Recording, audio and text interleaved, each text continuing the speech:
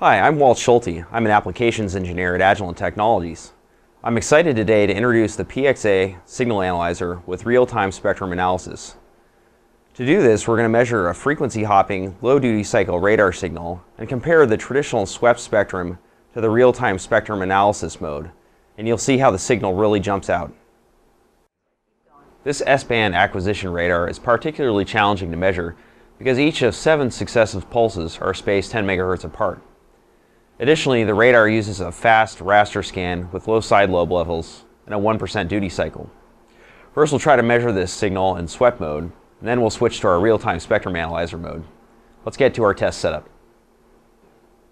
We've got an MXG vector signal generator and a PXA with real-time spectrum analysis.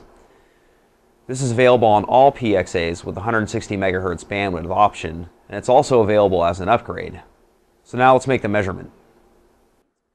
Traditional swept spectrum analyzers only display signal power when the sweeping local oscillator is in band.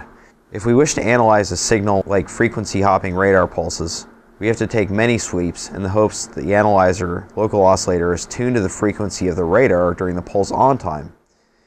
If the analyzer LO is tuned slightly out of band, the signal power will be reported inaccurately or missed altogether. As you can see, it takes many sweeps of the max hold to accurately display the spectrum of this acquisition radar.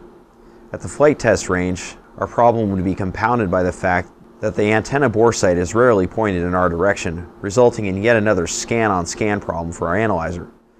Of course, flight testing is enormously expensive, so it's essential to measure the signal as quickly as possible.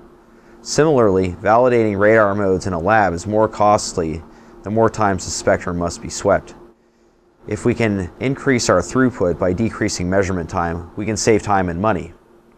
In order to overcome these measurement challenges, Agilent is introducing real-time spectrum analysis as an option to the PXA signal analyzer.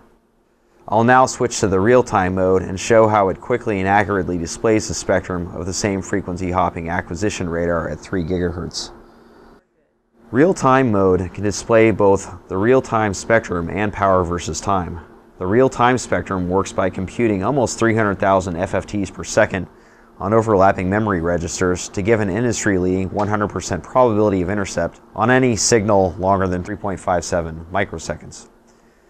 Additionally, it provides up to 75 dBc spurious-free dynamic range across the full 160 MHz analysis bandwidth, and excellent noise floor performance of -157 dBm per Hertz at X-band. The power versus time trace, similar to a zero-span measurement, allows you to see antenna patterns as they scan past our analyzer.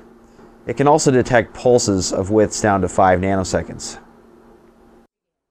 Real-time spectrum analysis yields quick and accurate spectra of advanced frequency hopping radars at the flight test range and in the lab, where traditional swept spectrum analysis falls short. Agilent's PXA with real-time spectrum analysis provides industry-leading bandwidth, probability of intercept, dynamic range, and frequency range for difficult measurements like those we've shown today. Real-time is available on all new and existing PXAs with 160 MHz bandwidth as a software upgrade. For more information, please visit the links on your screen or contact your field engineer. Thanks for watching.